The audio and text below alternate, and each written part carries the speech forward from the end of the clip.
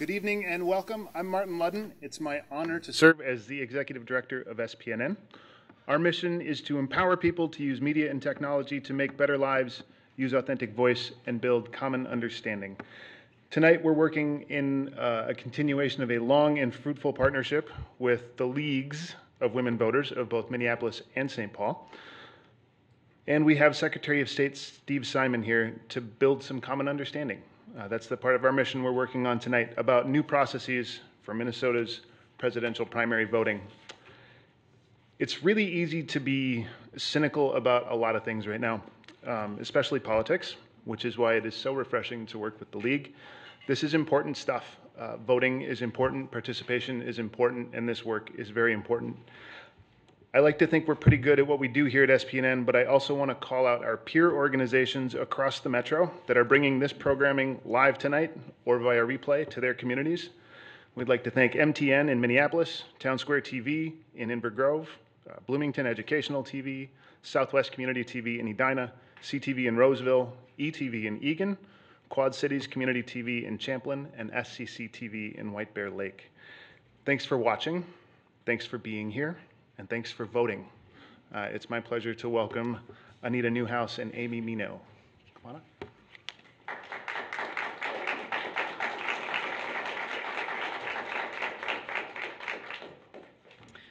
Welcome to this session on the presidential primary. We're so glad you could be here tonight. And we'd like to say thank you for joining us to those here tonight in the studio, as well as those who are watching the broadcast. We would especially like to thank the many community media stations throughout the metro who are carrying this important program. The League of Women Voters is a political, nonpartisan organization that works to provide access to all voters. We are about voting. We want to make sure that people are informed and educated and can have access to one of the most important instruments of our democracy. The program tonight will be a presentation of approximately 30 minutes, followed by a question and answer session. You have access to cards and pencils on your chairs. Please use them and get your questions to the volunteers who will gather them. And then also, please take a minute to fill out your evaluation at the end of the program. And you can give that to a volunteer at the door on your way out. Thank you for joining us. Good evening. I'm pleased to welcome you for the League of Women Voters St. Paul, and I want to give some thanks to the people who helped bring this program together tonight. A special thanks to Martin Ludden and the SPNN staff. They've been wonderful. And a special thanks to Steve Brinsberg, the Operations and Productions Manager, who has been our lead on this program. We'd like to thank the Minnesota Secretary of State's office, Steve Simon, and the Voter Outreach Specialist, Michael Wall, as well, for helping us organize. And then I also want to give a big thank you to Claudia Dieter of the St. Paul League and her program committee, and those volunteers who helped put together all the refreshments and things for tonight's program. So just a brief bio on Secretary of State Steve Simon. As Secretary of State since 2015, Steve Simon partners with township, city, and county officials to organize elections on behalf of Minnesota's nearly 4 million eligible voters, and to ensure that the election system is fair. His goals are to expand access to voting, remove barriers to voting, make business services as streamlined as possible, strengthen protections for victims of domestic violence, and to serve as Secretary of State for all Minnesotans. Before being elected to the Secretary of State's position, Steve Simon served in the Minnesota House of Representatives, representing the communities of St. Louis Park and Hopkins. He also served as Assistant Attorney General of Minnesota and worked as a lawyer in private practice. He has received numerous recognitions for his awards, for his work on behalf of Minnesotans, and includes the Civic Leadership Award from the the Citizens League. Please join me in welcoming Secretary of State Steve Simon.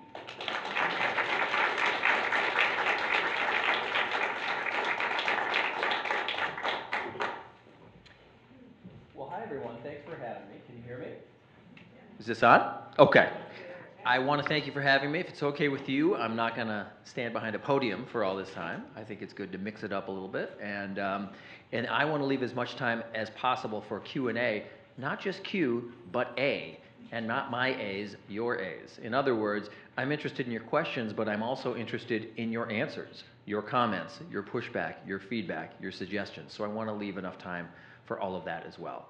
So I'm Steve Simon, Minnesota Secretary of State. It's an honor to serve you in that role. This is my second term. I was elected to this office first in 2014 and then re-elected in 2018. You heard I was in the legislature before that. I still live in the area that I represented. It's in fact the area where I grew up. I live in Hopkins, Minnesota. Just to the west of Minneapolis. Grew up there, went to Hopkins High School. I still live there with my wife, and we like to say we have two of each. 2 dogs, 2 cats, and 2 kids. So that's our 2 of each. So it's a pleasure to be here with you today. I know that we are competing for audience and interest with the impeachment trial. So I will do my level best to make sure that all of you who are in attendance and who are watching are getting your money's worth and the entertainment that you bargained for. I also heard that at the end there are going to be evaluations or reviews. I did not realize this was graded. So, I'm just a little bit nervous about that, so be kind. So I want to say a little bit, before we talk about the presidential nominating primary directly, I want to put it in a little bit of perspective and provide a little bit of context about that event that we're now in the middle of. Last Friday was the first day of absentee voting for the presidential nominating primary, and it's a somewhat unique experience for us in Minnesota in modern times, but I want to put it in a little bit of context. First, a little bit about my role, or the role of my office. So we at the Office of Secretary of State wear many hats. We do many things. We have several duties. But it's probably no surprise that if you were to go out on any street and corral 10 people at random and ask them, what does the Office of Secretary of State of Minnesota even do? You've maybe heard of the office. What does it even do? I would say, I would bet my next paycheck that if they knew, the number one answer by far would be elections. We do other things that we're very proud of, but that is the function that gets the most attention, typically the most interest around election time, the most scrutiny, and so forth. And so it's no surprise that I'm before you in an election year in 2020 talking about those issues, those elections issues. Now, because we're so involved in elections, because we serve as the chief elections administrator for the state of Minnesota, I like to say that I am in the democracy business. And what a time to be in the democracy business, am I right? We live in interesting times, so the saying goes, but especially now, and especially when it comes to democracy and politics and public affairs. No question about that.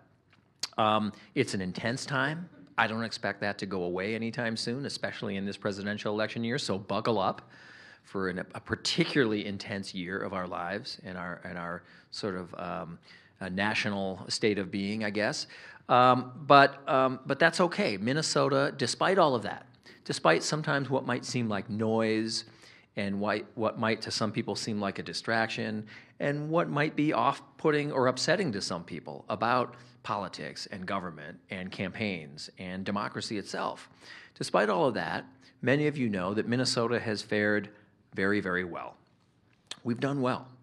I'll tell you this. It's no surprise that the 2016 election was a very, very intense time. Very intense. Many of you have lived through a fair number of presidential elections. I have too. But I think for any of us, we may live to be 100, and we may all look back and say, it was never as intense as 2016. That may have been the crest, the peak, the zenith, whatever you want to call it. And I think the reason is pretty simple. And let me say this as diplomatically as I can. I think it's fair to say that in 2016, we had 2 major party presidential nominees who inspired strong feelings. How's that? Is that diplomatic enough? Inspired strong feelings. That's maybe a nice way of saying people felt very, very strongly about these 2 people. Very strongly. Strong feelings of like and equally as strong feelings of dislike. How many people do you know in October of 2016, let's say Halloween 2016, who, I'm talking about friends, families, coworkers, whoever, neighbors. How many people do you know who sort of shrugged their shoulders and said, you know, I need more information. I don't really have a strong opinion on either of these people, right? On either of them. Maybe they'd say that maybe about one of them, but how many people could say that about both of them? Probably this many, 0, if you're like me, okay? And I think that mirrors the experience of most Americans and most Minnesotans. But despite all of that, you know, there are one of two ways, basically speaking, to react to that kind of intensity, that kind of daily assault of information and feelings and emotions and sort of depth of feeling. One is to lean away from it, to want to sort of go ahead, put your head under the covers and say, you know, wake me when it's over. The other way, the Minnesota way in 2016, was to lean into it. Despite how awkward it was, despite how intense it was to lean into it. And that's been the Minnesota experience. So you may know that Minnesota has a really great record when it comes to voter participation and engagement. And part of that is due to you. Part of that is due to the legacy and the work of longstanding by groups like the League of Women Voters.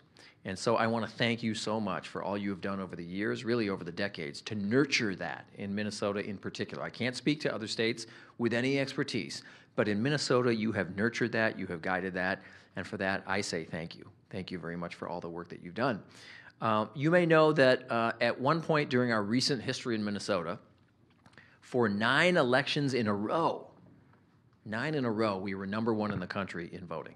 Just think about that. Let that sink in for a minute. If you heard about a win streak like that in any other area, if you heard about an athlete who won 9 MVP awards in a row, or an actor or actress who won 9 Oscars in a row, you'd be totally floored. But Minnesota, once upon a time, 9 in a row, until a few years ago. A few years ago, Minnesota fell off just a little bit, not a lot. The year that I was elected to this office in 2014, we were number 6 in the country. Not bad. Not bad at all, nothing to be ashamed of. Hey, if you're grading on a curve, 6 out of 50, that's pretty good. You'd take that grade home to mom and dad, right? 6 out of 50 is very, very decent. But I had a feeling we could do better. So when I came in January of 2015, the challenge that I issued was, hey, let's try to get back to number 1. We've been there. In fact, once upon a time, we were there 9 times in a row. We know what that feels like. We know what that looks like. We'll have to do things a little differently. We'll have to break the mold a little bit, try some new strategies, shoot for some different kinds of outcomes, reach out to new people. So we retooled and did a lot of things differently. I'll spare you all the details except to say that when the dust settled in 2016, that very tumultuous, very, very intense time and election, when many people could have been forgiven for leaning away, we leaned in. And here's the spoiler alert. In 2016, we got to our goal, back on top, number 1 in the United States of America for voting in Minnesota, which is great. Yeah, well, sure. We're very proud of that. But you know from your daily lives, whether it's work or sports or business or a hobby or anything else, the only thing tougher than getting to number 1 is staying number 1, right? It's just, that's the truth. So going into 2018, we felt that we had a record to uphold, and so we doubled down. We tried even more new and different and unique sort of strategies. And of course, we're one organization. It isn't just our office, of course. But thanks to people like Michael Wall, who's here in our office and is sort of the mastermind of several of those strategies, 16. And I'll save you again all the details except to say in 2018, for the 2nd time in a row, Minnesota got back to the top of that mountain, number 1 in the country, 2 times in a row in voter turnout. And you want to hear what the kicker is? Not only number 1 in the country in voter turnout, but in 2018, we were number 1 in the country for youth voter turnout as well, okay? That's something to be proud of. I know I am, and I know Michael is because he works on that area in particular, so we owe a lot of that to him in particular. So now going into 2020, the pressure is absolutely unbearable, right? 2 in a row, number 1. We've got a record to uphold, a reputation to uphold. We want the hat trick. We want the three-peat, whatever you want to call it. We're going for 3 in a row as number 1 in the country. And let's not lose sight of the real goal, which is not so much being number 1, it's beating Wisconsin, right? Because let's face it, if we were like number 47 and they were number 48, we'd secretly be a little happy and proud, right? But I think there is every opportunity for Minnesota in this presidential election year to do very well, and quite possibly number one. At least that's our goal. And I get asked a lot, and I want to say this and set the stage and set the table before I talk specifically about the presidential nominating primary. I get asked a lot, why Minnesota? What is it about us that has us performing so well so frequently? What is it? Is it something in the water? Is it dumb luck? Is it sheer coincidence? No, I don't think it's any of those things, not surprisingly.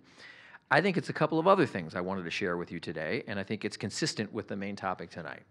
First is laws. We've got good laws on the books. Thank you again, League of Women Voters, because you have been there for years and decades, not only getting good stuff passed, but getting bad stuff killed at the legislature, okay? That's extraordinarily important, and you've done it. You have the record, and you have the scars to show it. I was there in the legislature. I've seen that work be done by you and a coalition of folks around Minnesota. So we have good laws. What do I mean? Well, many of you are acquainted with them, but they bear repeating. First, we have same-day or election day voter registration. That is the jewel in the crown. We've had it since 1974, and that, in my opinion, more than anything else, accounts for our consistent performance and excellence when it comes to turnout. You know, we're still one of only, I think, 16 states in the country now that has it. After all these years and decades, that's it. In most of the rest of the country, and some of you know firsthand because you've lived in those other states, in most of the rest of the country, if you aren't registered by a cutoff date that's a month or 5 weeks before the November general election, you're out. That is it. There is no recourse. There is no, hey, I forgot, or I misunderstood the law, or I didn't realize, or I was sick. That's it. You're done. You are done. You're not done in Minnesota. In Minnesota, you can get up on election day either unregistered or needing to re-register, go to your polling place and register and vote in one fell swoop right then and there on game day. And like I say, that more than anything has moved the ball. We have online voter registration, which is fantastic. We have no excuses absentee voting, which is a clunky title, but it really means vote from home. You know, before 2013, if you wanted to vote on any day other than Election Day, the day before, the week before, the month before, it didn't matter. If you wanted to do any of that, you had to sign an oath under penalty of perjury, stating and swearing that you were either going to be out of town that day or you were too sick or disabled to show up in person at the polling place. And we changed that law in 2013. It was my bill. It was my last term in the legislature. And we changed that. And now any one of us can vote absentee for any reason or no reason. The question isn't even asked. You can just do it because you want to do it. That's it. And so I don't want to bury you with statistics, but this one I like. Before we passed that law in 2013, the typical or average percentage of people who voted absentee in a given general election was about 8%. You know what it was a little over a year ago in 2018? 24%. In a few years, we've tripled it. That means almost a quarter of Minnesotans are voting before Election Day has even rolled around. That has real consequences downstream for politics, for campaigns, for how the public thinks about elections. I'll tell you about how I think of elections now, and increasingly we all will. Election Day is really no longer the day we vote. It's the last day that we vote. A day that begins a process that begins 46 days earlier with the start of an absentee period, and then ends on Election Day. But Election Day isn't the day that we vote, it's the last day, and probably for the foreseeable future, the biggest day, for sure, in terms of traffic and participation. So laws is one reason, good laws on the books. Second reason, I think, is culture. You own a piece of that. You who are involved in the League of Women Voters, you own a piece of that. In Minnesota, we have a strong voting culture. Hard to put your finger on, hard to articulate all the time in every way, but I think culture for this purpose is a habit or a way of doing things. A habit or a way of doing things. In Minnesota, our habit, our way of doing things is to vote, is to prize election contests as real, as significant, as consequential, as a validation of the fact that people get elected to offices of all kinds up and down the ballot, and what they do or fail to do once they get into those offices has real downstream effects on all of us in every day, in every way. And we get that in Minnesota. And let me just zoom out for a minute and give you a historical example of what I'm talking about in terms of Minnesota and our voting culture. In my first year in this office, we put on a statewide celebration of the 50th anniversary of the Voting Rights Act of 1965. Now, if we were to take a vote in this building or among the viewing audience right now on the Voting Rights Act, I bet it would be 100% to zero, okay? It's a no-brainer. Of course we're going to end poll taxes and literacy tests for voting and so-called character tests for voting. Of course we're going to do that. There's no controversy there, but in 1965, of course, it was very controversial. And in 1965, Minnesota's U.S. House delegation was 8 people, just as it is now, split exactly down the middle. 4 Democrats, 4 Republicans. And those 8 people were at each other's throats on a lot of issues of the day. The escalating conflict in Vietnam, the newly proposed Medicare and Medicaid programs, fair housing, immigration, federal spending, and so on. And yet, in the summer of 1965, when the roll was called on the Voting Rights Act in Congress, Minnesota spoke with one voice. We were one of the relatively few unanimous states across party lines. All 8 of our members, all the Democrats, all the Republicans, rural, suburban, urban, liberal, conservative, all voted for the Voting Rights Act. That says something about us. Here's what it doesn't say. I'm not drawing the lesson or the moral of the story that, oh, Democrats and Republicans are always arm in arm on elections issues. No, of course not. They aren't. What I am saying is that on the big stuff, on the big moral questions around voting and democracy, who's in and who's out? Who gets to participate and who is shut out? We have tended to agree more than we disagree. And I think we can get even closer to that ideal in the coming years. I'm an optimist. So that's what I mean by culture. We do it really well. In our office, as Michael can attest, we tried to harness new cultural understandings about what it would take to get and stay at #1, or at least to perform really, really well. So for example, one area that Michael's been really involved in has to do with our youngest voters. And as you heard, in 2018, we were #1 in the country among voters 18 to 29. And so we started thinking about different strategies when it came to our youngest voters. We started in high schools. And we thought this is about getting good habits started early. So we started the first ever mock election for high school students across the state of Minnesota. When we first tried this in 2016, we thought, all right, let's shoot for 100 high schools. It's a nice round number, it's triple digits, it's memorable, that's our goal. Well, we didn't reach 100. We reached almost 300 high schools that year for a total of 96,000 ballots. And then we went on in 2018 and we had about 130,000 ballots. We had a new program in colleges and universities across Minnesota to have them compete against one another to register students to vote. That too was a big success. And we even went so far as to tinker and toy with the language that we used around youth voting.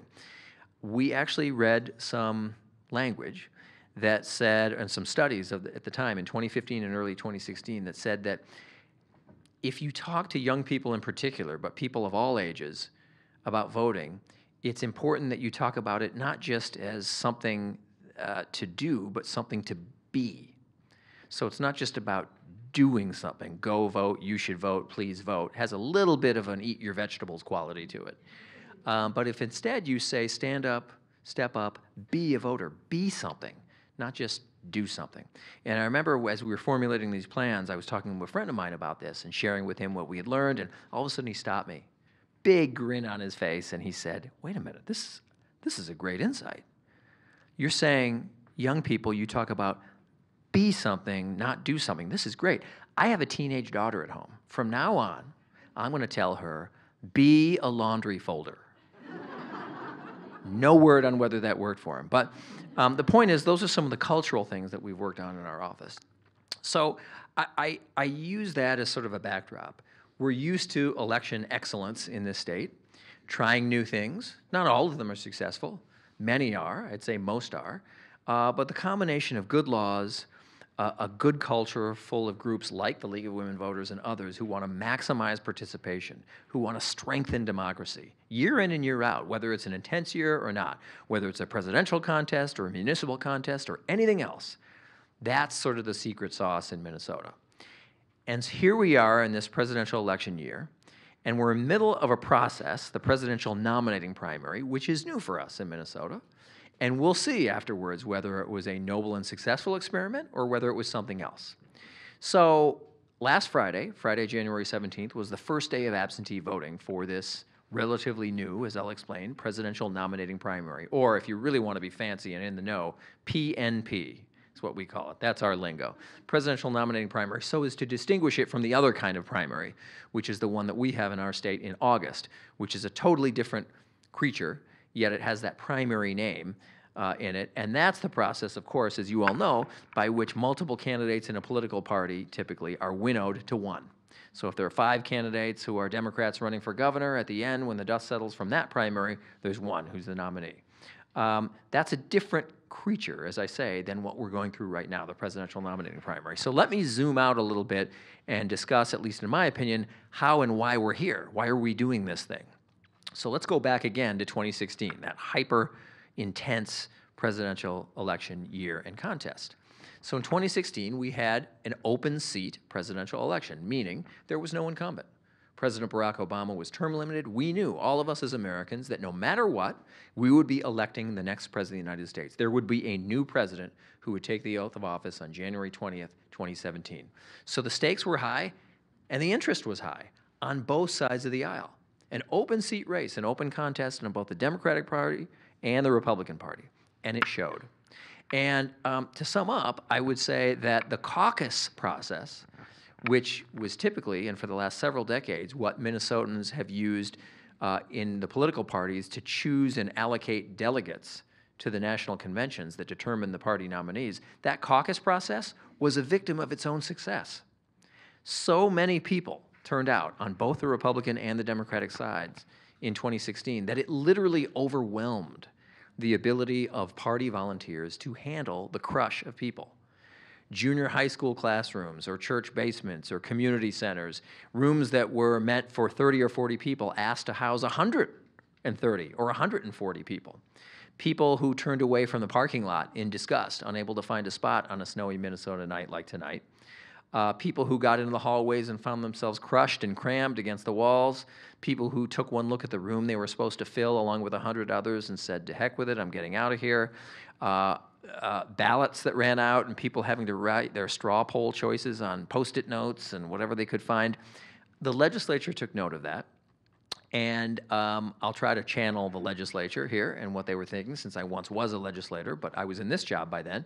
And the legislature said, look, the caucuses are valuable, and we're going to keep the caucuses. We're going to be a hybrid state. We're not going to go all in on one or the other. We're going to keep the caucuses. And indeed, in Minnesota here, on February 25th, we're going to have precinct caucuses like we always do.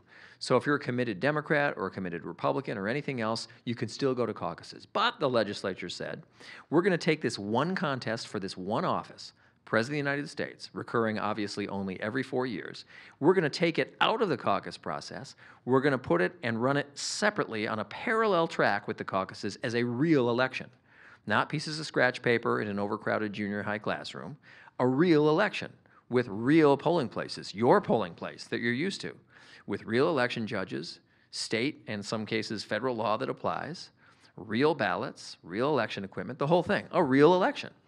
And so this year is the first time really since 1956 that we've done exactly this. There was a one-off experiment in 1992. Some of you may remember that. I do. But in 1992, it was a little apples and oranges. It wasn't a binding primary. Some of the rules were quite different from what it is today. You really have to go back 64 years to 1956, the last time Minnesota did exactly what we're in the middle of doing right now, which is choosing or allocating, I should say, delegates to the various national conventions on the basis of a statewide primary contest. So when the legislature was drafting this, the national parties took note. The Republican National Committee, or RNC, and the Democratic National Committee, the DNC. And they said to the Minnesota legislature, okay, wait a minute here, wait a minute. If you're going to move to a primary, that's fine. But our party rules dictate, they both said this, arm in arm, at the testifiers table in the legislature. They don't agree on much, but they agreed on this strongly. They sat next to each other, the party chairs, and they said, our national party rules, both political parties, national party rules, they said, dictate that this must be a closed primary. Not everyone can vote in it. We only want the Democrats voting in the Democratic primary, the Republicans voting in the Republican Party, and here's where I'm going to get a little wonky on you, okay? Minnesota, as you know, I hope, we're not a party registration state. Never have been. Never since statehood. Most of the states in this country over 30 of the states, so we're in the minority, over 30 of the states, you do register by political party. So when you register to vote, you're asked to say what your preference is. Are you a registered Democrat or a registered Republican or a registered independent or uncommitted or libertarian or whatever? We don't have that, and we've never had that in Minnesota.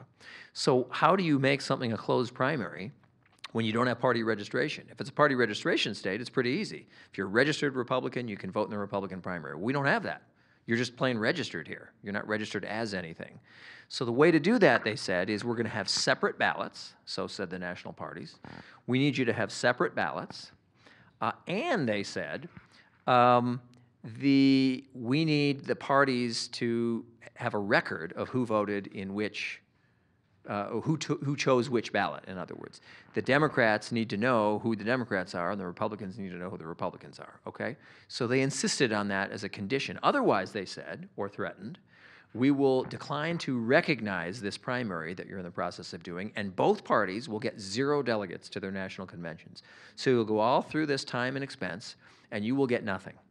You will get nothing. The Minnesota sign at the convention, you know, those big kind of vertical signs, there will be an empty chair. Okay, that's what they said. So the legislature was in a tough spot, and they agreed to this. So they created a system by which there will be, and there are right now, separate ballots. And the voter in Minnesota, who either by absentee now or on game day, which is March 3rd, which is also Super Tuesday, a number of other big states, California, Texas, and others will be holding their primary contests on that day too. A voter in the polling place or beforehand will have to choose and will have to say and designate, please give me either the DFL party presidential ballot or the Republican presidential ballot. Now, in 2016, when the legislature wrote this law, it did something that I think was unfortunate, which is they said that the information about who chose which party's ballot would be public information. Public, totally public. Not just journalists, but your nosy neighbor, your coworker, your boss could find out, hey, I wonder who all the Democrats working for me are. Or I wonder who all the Republicans working for me are. I can just find that information out. Fortunately, and to their credit, legislators responded. Last session, I and others pushed for them to close that loophole, to tighten that, and make sure that it was no longer public data. The good news is they did that. It's no longer public. Journalists, your nosy neighbor, your boss can't get it. The bad news, in my judgment, is that at the end of last legislative session, the uneasy compromise that was reached, by the way, not with me or my office in the room. I hope and expect the outcome might have been different had we been in the room. We weren't in the room. At the end of session, and I can explain later my conjecture about how this happened, but at the end of session, the uneasy compromise that was reached was, okay, it won't be public. But all 4 political parties, major political parties in Minnesota, we have 4 now, the DFL party, the Republican Party, and 2 parties dedicated to the legalization of marijuana, 2 different ones, so 4 major parties. All 4 major parties will get all of the lists. All 4 will get all, okay? So a voter in Minnesota who votes in the PNP, in the presidential nominating primary, will, again, have to choose, either on game day beforehand, which ballot they want, and the information showing which party's ballot they chose, not who they voted for. Secret ballot is sacred. No one will know who, but they'll know which party's ballot you chose. The way the legislature wrote it is that 4 different political parties will have that information. Now, how many of you in this room, I know the viewing public might not be able to see this, but I'll try to convey it. How many people in this room have ever attended a party caucus? Ever? Doesn't matter what party. Okay, almost everyone in the room, 80 to 90%. So in my opinion, and I have 2, in my opinion, caucus attendees reasonably expect that when they go in, there's always a sign-in sheet. You give your name and your address and your phone number and that kind of thing, email. They reasonably expect that when they do that, that the leadership of their party is going to get that information. Not a shocker, okay? I think it would be unreasonable to expect otherwise. But I think people would be surprised if, in that situation, they went to a caucus, and not only would their party get that information, but 3 other parties, not their own, would also get that information, okay? That's going to be unsettling to a lot of Minnesotans. And it won't just be unsettling based on that principle. It'll be unsettling for a number of people, in my view, for other reasons, say professional reasons.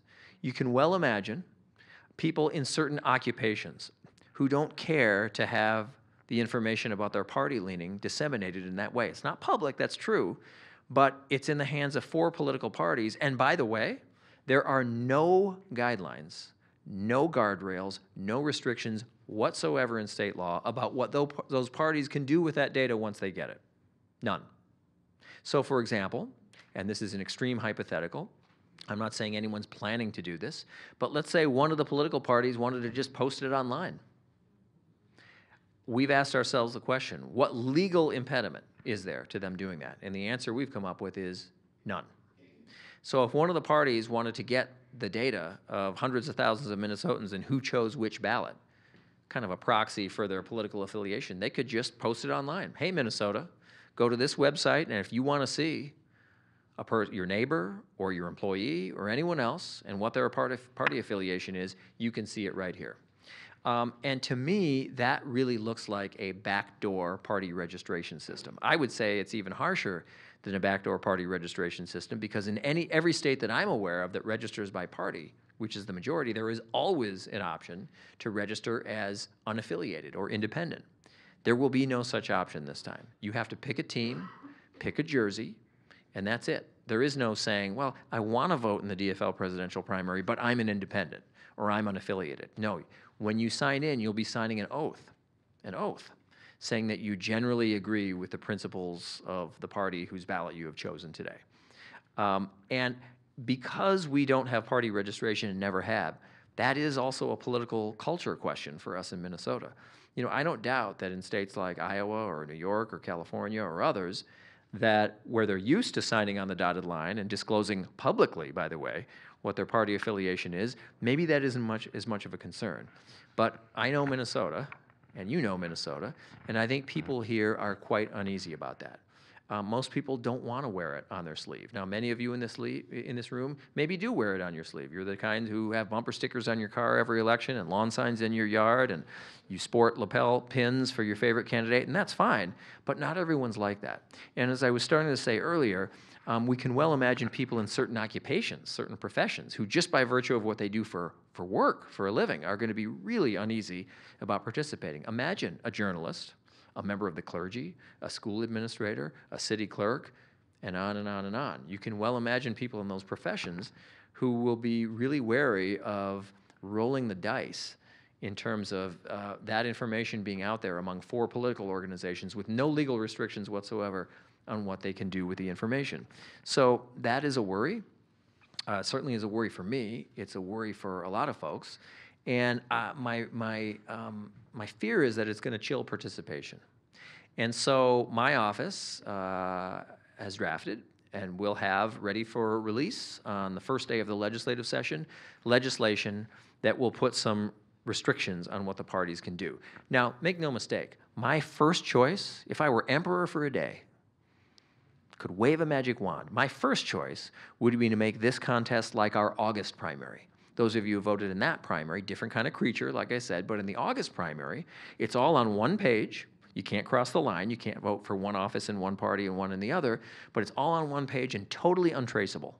No one could or would ever be able to trace your party affiliation or which side of the line you voted on, ever. It's just physically impossible. They couldn't do it. That's my first choice, okay? But the national parties claim that that's a non-starter.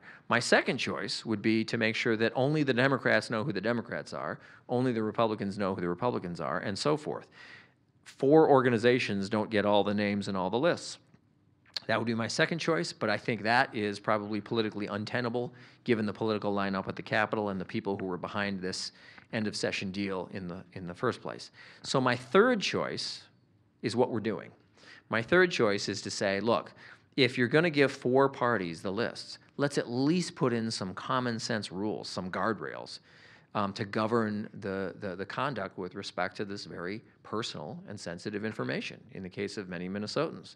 So we're going to have legislation, details to follow, that will do that. It will be as restrictive as we can possibly make it. Basically limit it only for the particular use that the national party rules say they must have, which is to verify that Democrats voted in the Democratic primary or Republicans voted in the Republican primary. You can't use it to ask people for money. You can't use it to, prospect for votes. It's only that very narrow definition, and details will follow. We're still working with authors, and we're still sort of wordsmithing the language, but we're going to have that legislation in place, and I think it's very important, and there's time. One question that I get is, well, wait a minute, we're already into January here. We're in the middle of the absentee period. Can anything be done in time for this contest? And the answer is yes. The legislature gets back on February 11th. Game day or election day is March 3rd. However, that's not the real deadline. Under Minnesota law, the counties, and it's a county-based system, the counties have 6 weeks to get all that data in, and then they have a 4-week grace period. They can ask for an extra 4 weeks. So it's really 10 weeks after March 3rd, whatever that turns out to be, which is right around the time of the adjournment of the legislative session. So there's plenty of time to do it this year, to have an impact this year on this contest, so Minnesotans can go in and have some assurance that by signing on the dotted line and affiliating in this way with a political party, that it's not going to leak out there, and downstream it won't sort of get out. I think that's very, very important for our democracy and very, very important for the validity of this particular contest. So it's an exciting thing in many ways, and I don't want to be all doom and gloom here. I think the move to a primary was a good idea. I think it was a good idea. And the reason is, look, I'm the product, politically, of the caucus system. I value it. I think there's so much about it that is good and healthy and decent, and makes our politics vibrant and I think special in a lot of ways. But one clear disadvantage of the caucus process is there's no absentee provision at all. As many of you know, sounds like most of you know in this room, must be present to win, as they always say on all the sweepstakes and the other things. If you're sick that night, if your kid's sick, if you're working the night shift, if you're in the military, if you're an exchange student in London, that's it. You're out. There's no way to participate. You can't. And that's a problem. Not everyone has the luxury to give 2 or 3 hours on a snowy night or a cold night in Minnesota in February or March. So the idea of a primary is to swing the doors wide open to every eligible voter, not just those for whom it's easy for their schedule to show up at the community center or the church or the junior high or whatever, but to everyone. And I support that. But these data rules are of real concern to me. And more importantly than me, I think will be and are currently a concern to a lot of Minnesotans.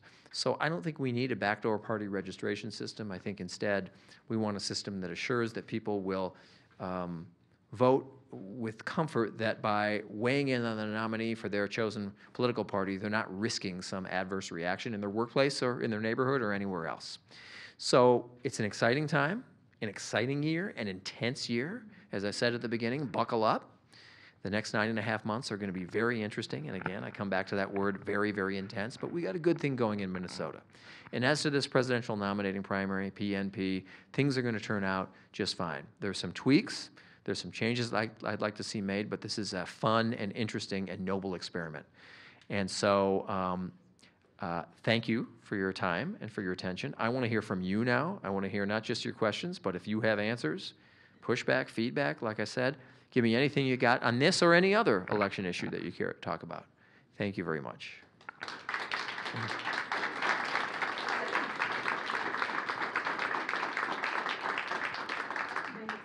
Secretary Simon, am I on? Do you want to use mine? If you turn it the right way, you might be on, but I still don't think it's on.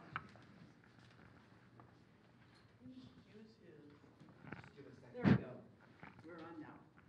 So we have quite a few questions, and you have some cards. So if you have a card, please raise your hand, and we have people wandering around, and they will pick up those cards and will ask your questions. So the question cards are in the center there. So the first question we have here is, if the state is paying for the PNP, why do the political parties get to choose who is on the ballot? Great question. So that was the subject of a recent lawsuit. We were sued. We're sued a lot, by the way. So the legislature wrote the law in 2016 saying that instead of a filing period, which is what we typically do for all of our offices, hey, it's like a, a job posting almost. Hey, such and such office is open. Here's a filing period for a week and a half or so. Go file and pay a fee if you want to run for this office. For this contest, the legislature said, no, we're not going to do it that way. We're going to have the chairs of the political parties give us the list of candidates who's out. There's no filing fee. There's no filing process. They just get to pick. And the Republican Party made the choice to only put President Trump on the ballot. That was it. None of the other candidates, and there are a few. Former Governor Bill Weld of Massachusetts, former Congressman from Illinois, some others who are running against him for the Republican nomination. But the Republican Party in Minnesota said, no, we're just going to put President Trump on. And there were some people who really objected to that. There was a lawsuit. The Supreme Court determined that, not weighing in on the wisdom of the policy, said that it was legal to do that. There's a big difference. They weren't saying it was the right choice. They were saying it was legal for the legislature to do that. It was constitutional for them to do. My own view, and I can say this now that the lawsuit is over, I think a filing period is best.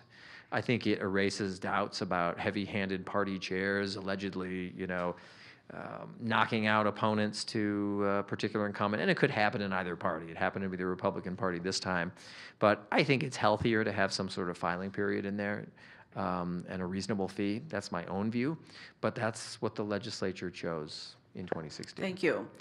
Working on campaigns, we did have information on how people voted in the past. How did the campaign get that information? Well, hard to say. I mean, it could have been survey data. It could have been people who signed some other public pronouncement in favor of a candidate. Pledging that they would vote for them. But I want to make this very clear. The secret ballot in this state and in this country is sacred. Everyone believes that in all 50 states on a bipartisan basis. So there is no way, zero, anywhere in America that I'm aware of for anyone to trace who you actually voted for.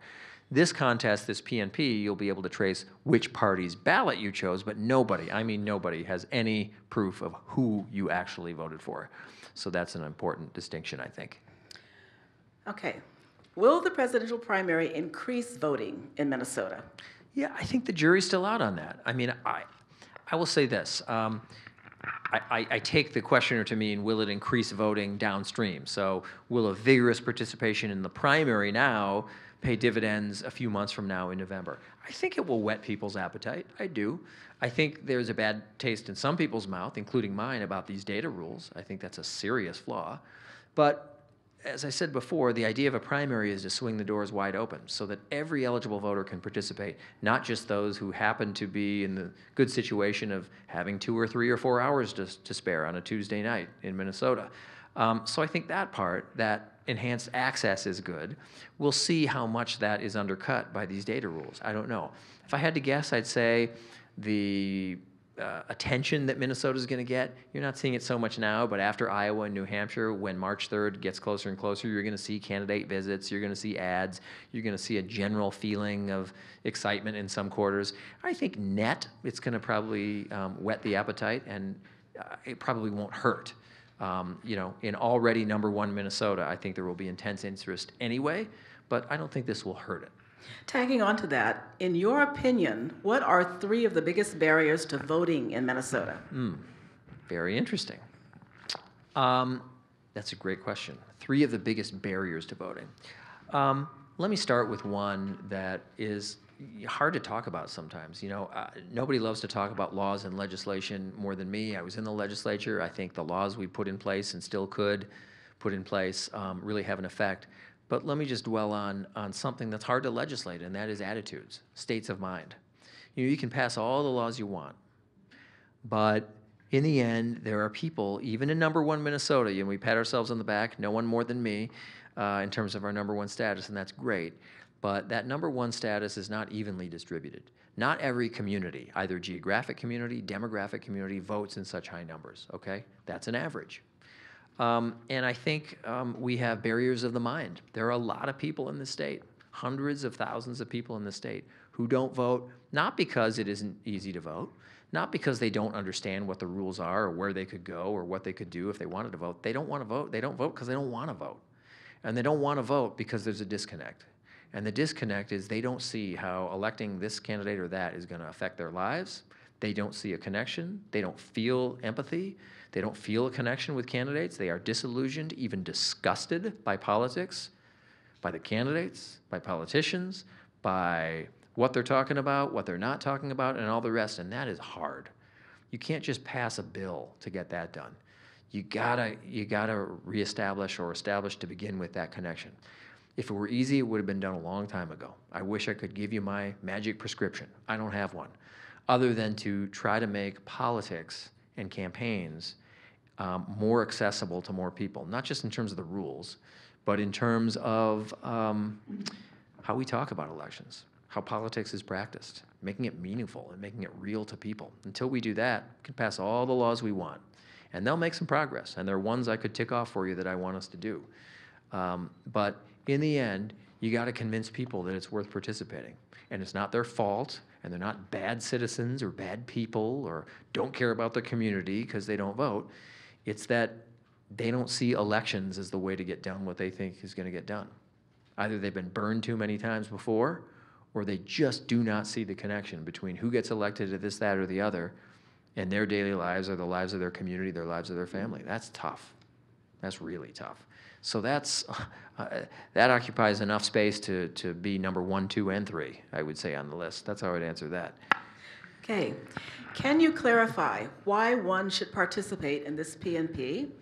And will this help with voter registration for the Maine presidential election in November? Yeah, to take the second part first, I think it will help with voter registration because unless a person moves between the PNP and the November election, they'll be good to go. They'll be registered already.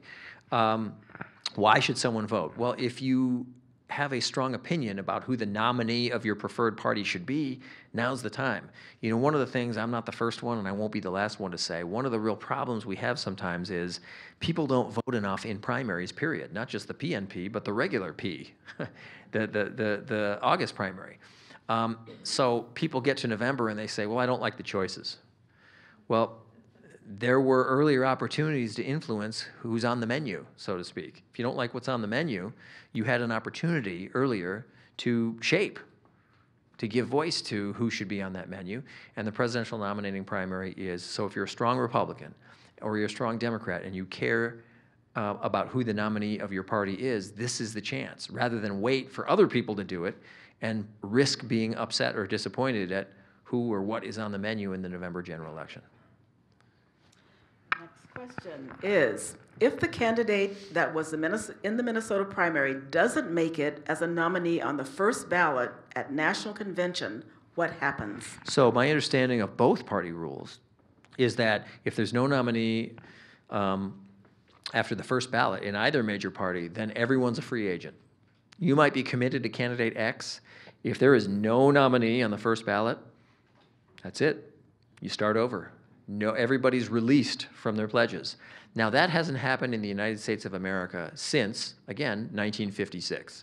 1956 was the last time that either party, it happened to be the Democrats that year, Adlai Stevenson was renominated for president. He had run in 1952. He ended up being the nominee, but 1956 was the last time that either political party failed to nominate someone on the first ballot. So historically, it isn't common, at least in the last 64 years, but that is my understanding according to the party rules of what would happen. Okay. If a person signs the roster but then declines to choose a party to obtain a ballot, will the person's name be dropped from the list of registered voters? No, the person's list won't be dropped. The person's name won't be dropped from the list. You'll always be on the roster as a registered voter. I want to stress that. But the person won't be allowed to vote in that contest. You must declare an allegiance, so to speak. You must sign that oath. You must declare which party's ballot you want to get.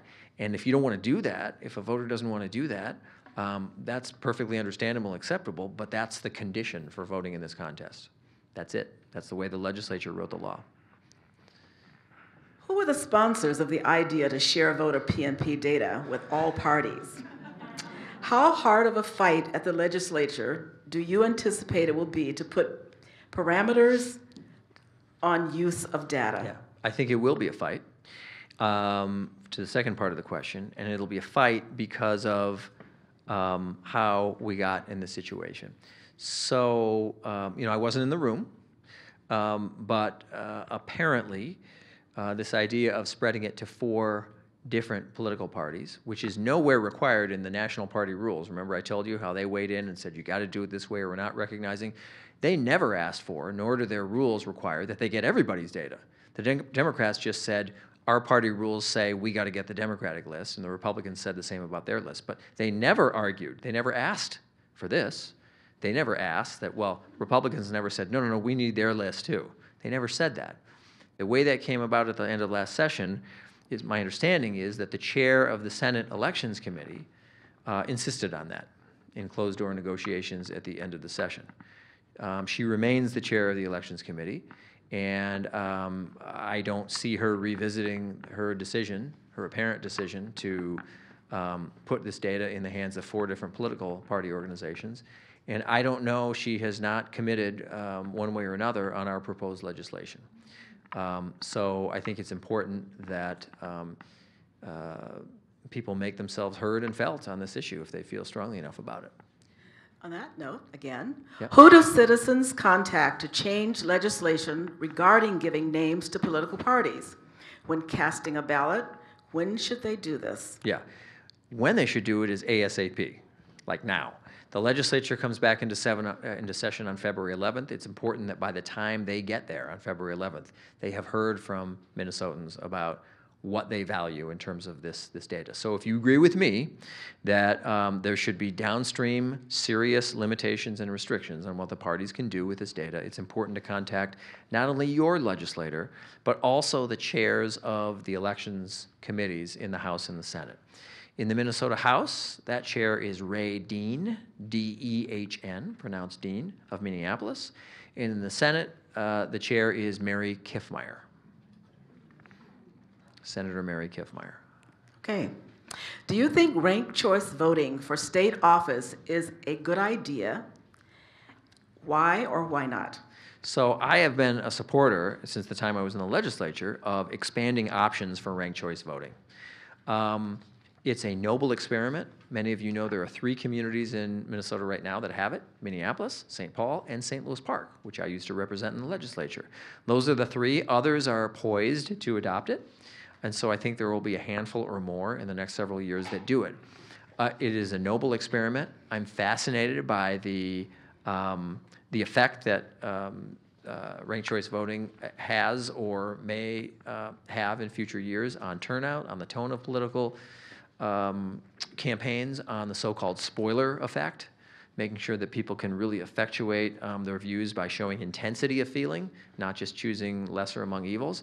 That said, when it comes to statewide, I'm reserving judgment about whether we should bring it to the statewide level yet. I think, as I've said before, I think it needs a little more time in the oven.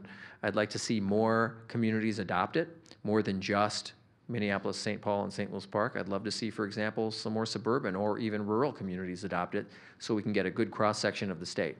So I'll be watching with great interest as more and more communities adopt it and as more and different kinds of elections in those communities experience it.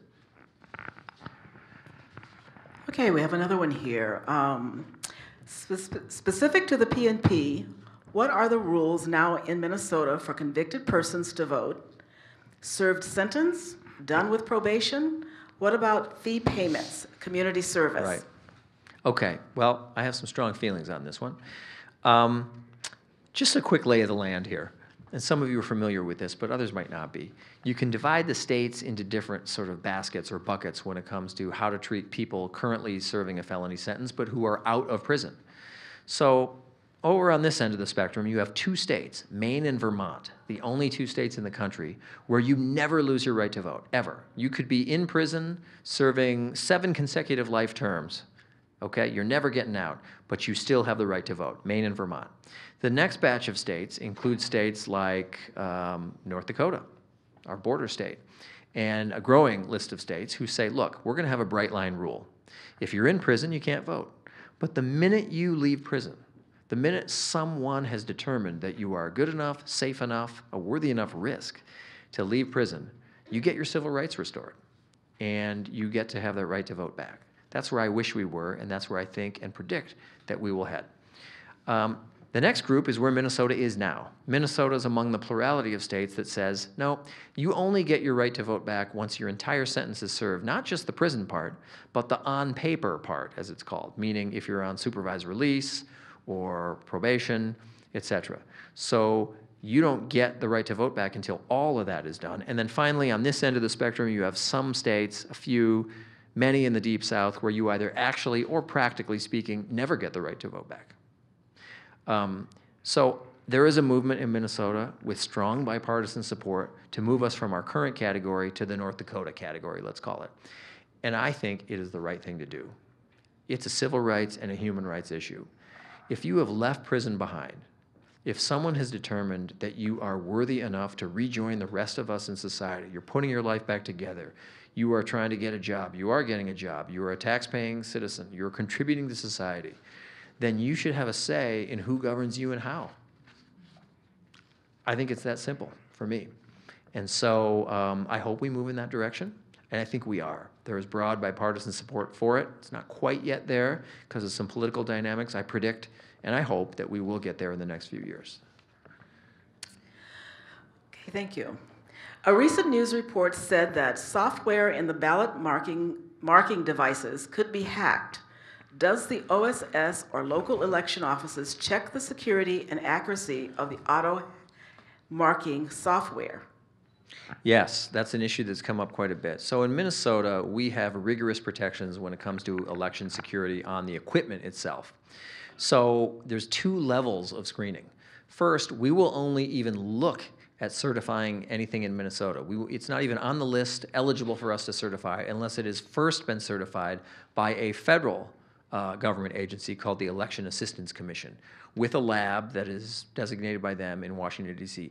And if it passes that, that only makes them eligible for us to do the same kind of screening here. Then we do, I've seen it, we do it regularly, it's open to the public, anyone can come and watch. We subject these machines to rigorous testing. We try to trick the machines, basically. We look at all sorts of security features. Then and only then will we certify them. But what about the individual machines? That's just certifying a brand or a product. In Minnesota, we have what's called public accuracy testing. It's little known. Not many people attend, although it is public. Anyone can attend. Before every election contest, PNP, regular primary, the November general election, it is open season. Elections administrators must, this is not optional, must put all the machines through the paces, including the ballot marking machines that you're describing, the auto marks and the others that are typically for voters with disabilities. So we do that in Minnesota, and I think that's a good thing. It's a level of sort of security and screening that other states do not enjoy. So I feel very good about where we are.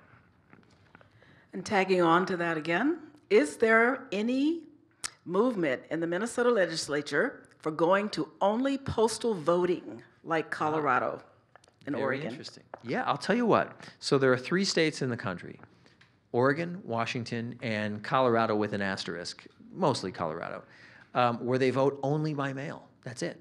There are no polling places. Every registered voter gets a ballot mailed to them, and that's it. No election judges, no polling places, with a few exceptions. And they've really enjoyed that system.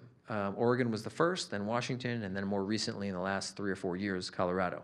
I would say this for Minnesota. My view is, no, I don't think there's an appetite to go completely postal here. Wait, that didn't sound right, did it? When I say go postal, I meant it in the election sense, not in the other sense. The way I would put it is this. I think people really like our hybrid system. So if everyone in Minnesota chose to vote absentee by mail, we would in effect become Oregon and Washington. But it's a choice. It isn't one size fits all. So we have this great system now where you can go to mnvotes.org, that's our website, and you can order the ballot to come to you as part of No Excuses absentee voting. You don't have to go to a government building anymore. You can go to mnvotes.org, have the ballot come to you, and you can vote over days or weeks. You can vote one contest while you're eating breakfast, put it down for a day or a week, pick it up again when you're folding laundry, put it down for a day or a week, pick it up again when you're watching a ball game or TV or whatever. You get the idea. And people really have flocked to this because not only do they like the convenience of getting it home, they like being able to research the candidates on their own time. Most people have a strong view on President of the United States, for example, but they might not know enough about the county commissioner's race or something like that, so they like to do that. So we already have that option, a growing option. As I mentioned earlier, we have 24% in Minnesota now voting absentee, and so in effect, we have the option, which many are taking advantage of voting by mail, in essence, but we're not saying it's the only option. I kind of like that. So I'm not at the point where I think we should adopt the Oregon and Washington style regime where the only way you can vote is to vote by mail. And frankly, I'm a traditionalist in that way. I like game day. I like walking into the polling place. I like saying hi to the election judges. I like the vibe and the feel and the energy behind it. That's just me. So I'm not ready to say that we should do all and only mail. So, how have many Minnesota voters been removed from voter list? And what would be the reason that they would be removed from voter list? Great question. You hear a lot lately about voter purges in some other states. States that, in my judgment, and not just my judgment, other people's judgment as well, have gone way too far, have been way too draconian about how they purge and remove people from voting lists. So there is a federal requirement for almost all states to do what they call list maintenance. How's that for a technical term? And for all the reasons that you might expect. You want to make sure you're going through and making sure there aren't deceased people on the rolls. There's a role to play for going through and screening and filtering people who shouldn't be on the list. But there's some states, let me pick on Georgia here for a minute, that have gone way, way too far. They have interpreted the federal law. They have interpreted the federal law to empower them to do something they call an exact match system, okay? Exact match. This caused about 50,000 people within the space of just a couple months in 2018 during a very contentious and ultimately very close gubernatorial election there to be wiped from the polls.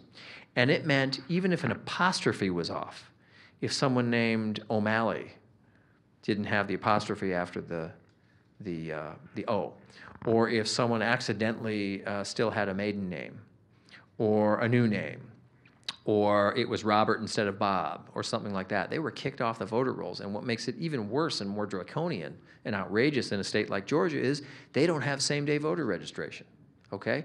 Now, if something like that happened in Minnesota, and by the way, I'll get to the question, spoiler alert, we don't do that in Minnesota.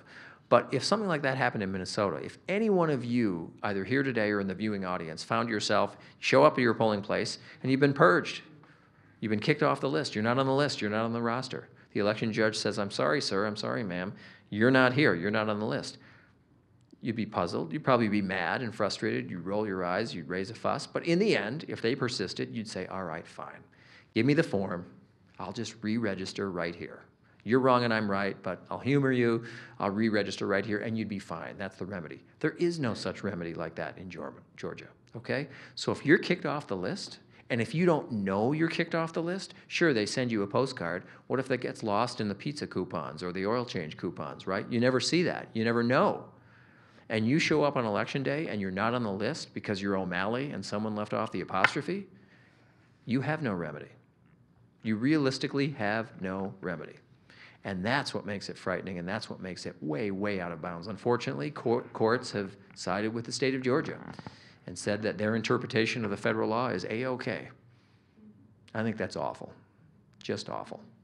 And no, we don't do that in Minnesota. We don't purge at all. The worst that could happen to you is that you end up on inactive status, we call it, but that's not purging. You're still on the list.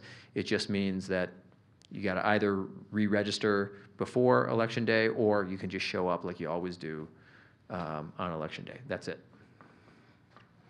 Can you share with us some initiatives that are coming out of your office to encourage youth and other underrepresented persons to vote? Absolutely, many.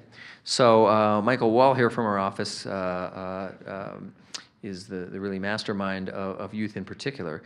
As I mentioned, he's the one who helped us get off the ground the Students Vote program in high schools, which is the first ever mock election. We're going to be, I can announce this, right? Yeah. We're going to be joining forces and merging forces and efforts with YMCA's Youth in Government program this year to expand our reach to a lot more places around the state. So we're really excited about that. We're also tinkering with our college outreach program as well. So typically, the last 2 election cycles, we called it Minnesota Ballot Bowl. And it was a competition among college campuses to register as many students as they could. We're switching to a new model. I'm authorized to announce this too, right? We are switching to a new model, and this is exciting, where the competition, we'll still have a competition among 2-year, 4-year, public, private, you name it, across Minnesota. But this time, the metric will not be registration, it will be actual voting. So in partnership with Tufts University in suburban Boston, happens to be my alma mater, we are doing that based on voting itself, not just registration. You can lead a horse to water, right, as the old saying goes. So you can register people, but we want to see evidence, and now we can track it in a really tangible way, that you didn't just register to vote. That's great. That's an opening gambit. But we want to make sure that you also vote as well. So that's exciting. In terms of others, one of the things that I'm proudest of that we've done in the last couple of years, and it's personal for me, we have doubled the number of languages that we serve, more than doubled, both in writing and online, from 5 to 11. And thank you. It's personal for me because I am the son of an immigrant. My mother was from Austria. And I know how that goes. I know how that goes. And once in a while, I will get pushback from folks.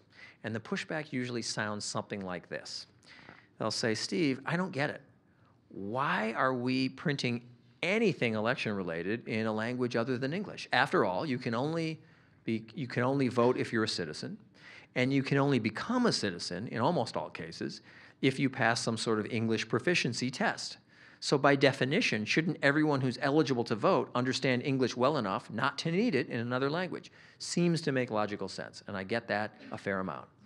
I have 2 responses to that.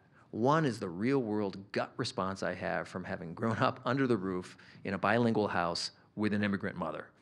And I'm here to tell you, and some of you have experienced this yourself, I know how it works in the real world, okay? And in the real world, people like my mom, who spoke beautiful, fluent, almost accent-free English. She sounded nothing like her fellow countryman, Arnold Schwarzenegger, okay? He has a thick, heavy accent. The guy's been here for 50 years. They came within a year of each other, actually. But she didn't sound like him at all. But I know from her experience that when it came to technical instructions, okay, not conversational English, technical instructions. I don't care whether it was the refrigerator manual or a government document. She wanted that stuff, that technical stuff, in her native language, and any of us would. That's just how it is. I can't make it more simple than that. More simple than that. That is just how it is. Second response is this. Minnesota has been doing this, meaning printing election materials in languages other than English, since 1896. Not 1996, 1896. And I should have brought with me today, I didn't, but I have in my office from the Historical Society the yellowed copies, frayed and yellowed copies of those 1896 and those first few elections. Back then, the languages were Finnish, Norwegian, Swedish, German, French, what they called Bohemian, which we would call Czech today, but they labeled it Bohemian, Polish, others. Now, none of those languages is on the list. Now the languages are Spanish and Somali and Hmong and so forth. So the only principled difference between what we started doing 124 years ago and what we're doing now, the only principled difference is the languages. That's it. So some of us, I include myself in this category, were exposed growing up to this mythology of, well, why are we bending over backwards for this wave of immigrants? I mean, when my grandparents or great-grandparents came here, boy, if they didn't learn English and real quick, they were really in big trouble. Look, I can't speak to any other state with any authority, and I can't even speak in Minnesota about most other areas. But I can tell you in Minnesota, when it came to elections, that mythology is provably wrong. Provably wrong. 1896, remember that. We were printing stuff in other languages. So this isn't bending over backwards for anyone more than we've been doing for 124 years. What are some of the largest voter turnout regions in the state? Yeah, that's a great question. Well, in 2018, Hennepin County was on fire. Hennepin County, people were pretty fired up to vote in Hennepin County. Carver County, on the edge of the metro area, is typically 1, 2, or 3. They do really well when it comes to voting. St. Louis County, which is Duluth and the Iron Range. It's our largest county by landmass in Minnesota. They also vote in great numbers. So those are 3 of the pockets, I would say, and I expect that to continue, at least for now, but those are places, at least geographically speaking, where people vote in droves. Very, very high numbers.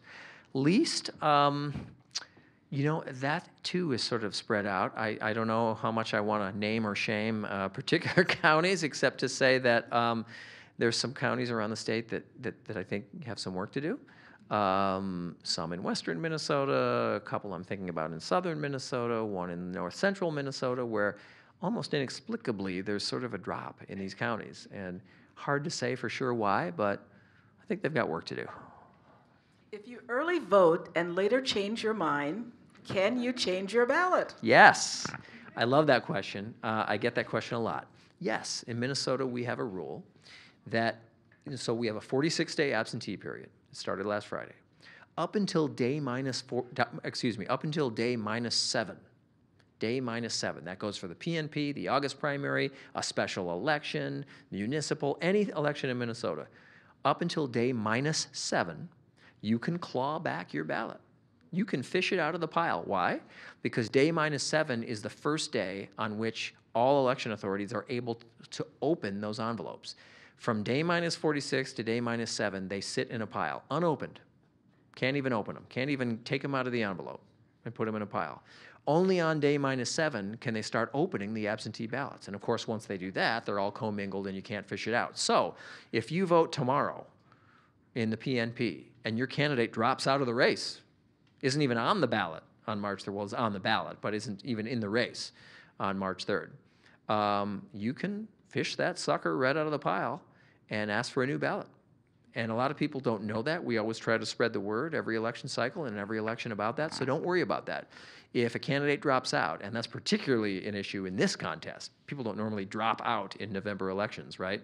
But in a presidential nominating primary, people drop out of the race. So if a candidate drops out, or if in a later contest, in November, say, you watch a debate, or there's a scandal, or an ad that you see that's compelling, or whatever it is, remember, day minus 7, you can go to your city or county and you can say, please give me my absentee ballot back, please destroy it, and give me another one, and you will get it. You can fish it out. So you are not writing anything in blood right now if you vote. On day minus 6, 5, 4, 3, 2, and 1, you are locked in. Where do you see technology, where do you see technology taking the voting process? Are we going to be able to vote on our cell phones? Very interesting. I get that one a lot too. Do you think we'll ever be able to vote online or vote electronically? You know, depends what you mean about ever. Do I see it in the foreseeable future? No. I don't see any technology right now that would make it secure. So the answer in the foreseeable future is no. But then again, look, you know, 12 years ago, we didn't know what an iPhone was, right? The first smartphone came out in 2007. So who knows what technology that neither we nor anyone we know has dreamt up yet that will surface, that will make all our current concerns about security seem quaint and outdated, right? We don't know. I don't know. You don't know. So I wouldn't say never, but right now, based on what's in front of us and what we know out there, I don't see a safe way to make true online voting something that we'll do. Interesting on technology, if I could just take a step back, since the general question was technology. You know, once in a while, low tech is better than high tech. And let me give you an example. Though this wasn't the question, I will slightly hijack the question. So election security. I could go on and do a whole hour just on that topic, because it really is sort of job number 1 in our office for the last few years. But one thing that puts Minnesota in a really good position compared to other states, and just generally, is that we are a paper ballot state in Minnesota, okay? Yes. So there were a good 15 or more states that, a decade and a half ago, decided that they would buy into this notion of the future and buy touchscreen voting machines with no receipt and no paper trail. You expect better from an ATM machine when you go get cash, right? You expect it to spit out something. But there are states that went in for that. We never did. there's always been a bipartisan, rock-solid consensus for good old-fashioned paper. Are there electronic components? Of course, you know that from your own experience. You feed it into a tabulator and the rest. But at the end of the day, if you or anyone else has a bad vibe or a bad feeling or gets a tip about, you know, some breach or fraud or anything else, we've got those ballots, and we've got to keep them for almost 2 years under federal law in warehouses, in, you know, you name it. And we keep those ballots, and you can touch them and feel them and see them. And it's one of those, you know, relatively few examples of low tech beating high tech, no question about it. So speaking of technology, it's not always the latest, greatest, cutting edge thing. Sometimes good old fashioned paper. How is the order of candidates on the ballot determined? And you have a sample ballot on the back of your program. So would you like to look at that? Well, I know the answer. Generally speaking. So when it comes to in a general election with political parties, and there's also, so there's some pending litigation on that as well. The rule in Minnesota, interestingly, not a lot of people know this, is you take all the major parties, and there are rules for who is a major party. Right now we have 4, DFL, Republican, and then the 2 marijuana parties.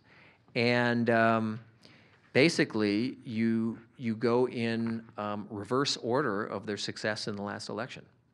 So the party that did the best will be 4th. So there's litigation right now, I don't mind telling you, where the DFL party has sued because they did the best in 2018, but they're going to be 4th on the ballot across Minnesota and for all offices. They're going to be 4th, assuming there are 4 candidates. And then the non-major parties will be below that. And so basically they're saying, look, their argument, they have a legal argument too, but under it all is this idea of, hey, we're being punished for our own success, is what they would say. So probably shouldn't say more, it's pending litigation, but that's how it's determined in Minnesota. Some people think as a policy matter that we should just do some sort of rotation, you know, a random rotation by county or by some other jurisdictional line. I happen to think that makes some sense. If the state is paying for the PNP, why do the political parties get to choose who is on the ballot? I think that was asked already. Did I ask that question? Yep. Sorry. It's okay. This should be easy. How did you get interested in this job? Yeah, well, so I was in the legislature for 10 years. And it always seemed to me when I was in the legislature that all roads really led to the ballot box. They really did. No matter what issue you care about the most, whether it's environmental protection or civil rights or jobs or roads or schools or healthcare or whatever, you're not going to get very far until and unless you get people elected to public office who share your views and values. There are other ways to make change, but ultimately so much of this is about who gets elected to stuff. The stuff could be the legislature, it could be city council, it could be President of the United States, it could be school board or whatever. And so much is tied to the outcome of elections. And then there's a more personal part that goes beyond just me and the legislature and all that. So on the other side of my family, my father's side, my great-grandparents came to this country from Eastern Europe. And I like to say they didn't just immigrate, they fled. They fled. They fled Eastern Europe. And a totally hostile atmosphere for them. They couldn't worship as they pleased. They faced harassment. They faced threats. They faced violence. And so they came to this country. And one of the things they didn't have when they were there is they didn't have a say in who governed them or how. And they came to this country, they came to Minnesota, and they got those things, including a right to vote that they never had before. And I don't take that for granted, and never have. And so that's something precious for all of us. All of you know this, those who particularly who are involved in the League of Women Voters. That's why you're here. That's why you're involved the way you are. And all roads lead to the ballot box. So it's an everyone issue, no matter what. Thank you very much. That was our last question, and I'm going to turn it over to Amy. Thank you. I just want to thank Secretary Simon for speaking for us tonight. Let's give him another round of applause.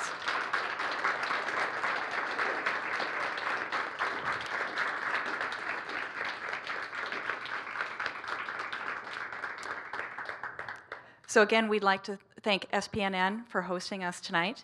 And a big thank you to the League of Women Voters of Minneapolis for helping put tonight's program together.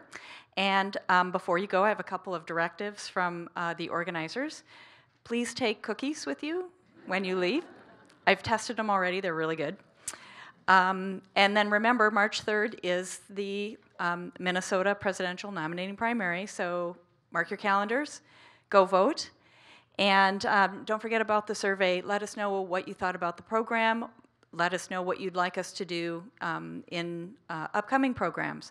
We do have another election program related topic coming up February 18th, elections and cybersecurity, and that is going to be at the Summit Brewing Tap Room. So mark your calendars and join us again for that. Thanks for coming.